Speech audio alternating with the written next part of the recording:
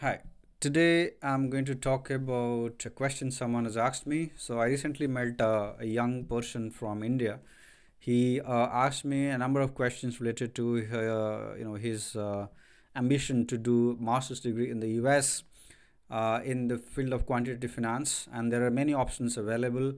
Some degree programs are masters in financial engineering, and some degree programs are like masters in financial mathematics, quantitative finance, financial economics, and so on, computational finance as well.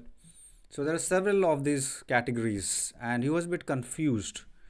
And he showed me some examples. Actually, he showed me the websites where the description of these programs are mentioned, and he wanted me to go through these program the details about these programs, and talk to him about the differences, and which one is more suitable for him. Now he's someone who is aiming to work in quant research, and he wanted to know actually which program is more suitable, whether it's the masters in financial mathematics or it's a master in financial engineering. Which one is the best suited for him or her? Okay, let me first clarify this, that the academia world is full of jargons. Academicians love jargons, and it's not a surprise that in this particular field you have different types of higher education programs in the same field, which pretty much teach similar stuff. You won't find much of a difference between a master's degree in financial engineering from that of master's degree in quant finance, from that of master's degree in mathematical finance or computational finance, right? Most of the universities providing these degrees would teach you the same topics. Okay, there may be subtle differences, but you won't find a significant difference in these programs, right? It's very important, therefore, to um, not to worry too much about the type of program. Having said that, it's always good to go through the syllabus taught, and ask the people who have done the courses, just to know actually what is it is focused on. Some programs are focused on, let's say, teaching you stuffs which are going to be used in the banking world, on the sales side, right? For example, doing derivative research, writing reports for your clients, and so on. But less about, let's say, trading and asset management on the buy side, right? Some programs are tailored made for risk modeling careers, right? Making a career in market risk modeling, credit risk modeling, and so on. Some programs are heavily into machine learning, AI with bit of finance. Some programs are heavily mathematical and bit of finance. So that's mathematical finance programs, where the expectation is that you probably will do a PhD in mathematical finance after doing the master's degree, right? So these things are more important things to know, rather than just finding the difference between mathematical finance and quantitative finance and financial engineering, right? These are simply jargons. Let's go through the topics which are taught in those programs. Check the profiles of the alumni, the people who have done these programs and where they are working, right? You will find some programs where, after having done it, people go to high street banks to work in their research department or in their risk management department, right? But there will also be cases where you will see that alumni from a given department go on to work in trading and asset management, right? And accordingly you decide which one is more suitable for you, right? And there are programs where you'll have a bit of mix of both, right? You'll find um, people working in the trading asset management side, but also in the banking insurance side as well, right? And there are programs where it's more academic, where people go on to do PhD and become professors and so on. Especially the financial economics programs are more or less like that, right? So so to answer this question, yes, there may be some difference, but most of the times you won't find much of a difference between these programs.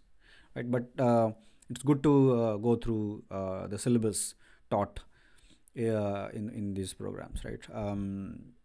If you think the program is run by a mathematics department, it's probably very abstract and very heavily theoretical in nature, right? Less about computation, less about machine learning, AI, less about applied econometrics. It will be more about probability and statistics, core statistics, and advanced calculus and so on, right? So that would be more mathematical heavy master's degree, right?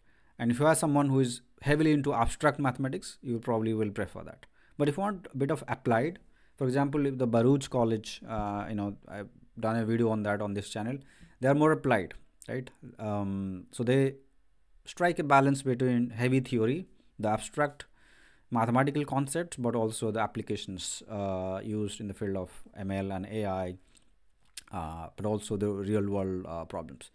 If a program is run by the economics department, which is the case in many cases, it will be more financial economics heavy. That means you will be taught, the portfolio theory, portfolio management, the pharma French model and all those things.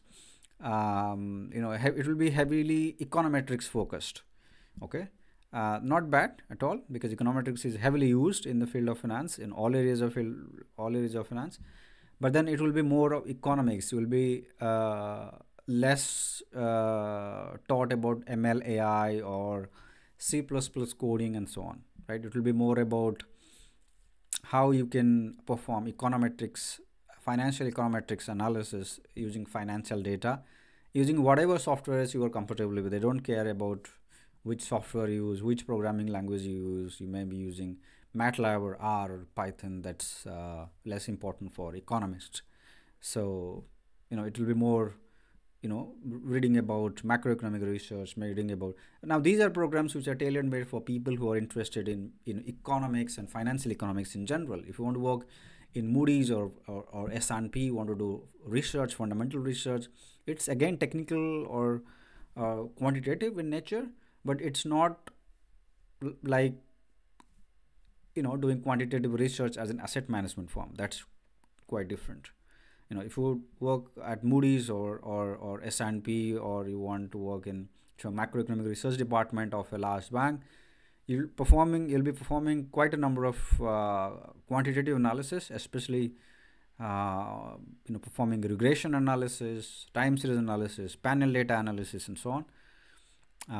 But that's a different kind of work. Many people, especially those who come from CS background, engineering or science or computer science background, they probably won't like such work, right? But if you have a background in statistics or economics, you probably will prefer a MSc in financial economics to work in quantitative side.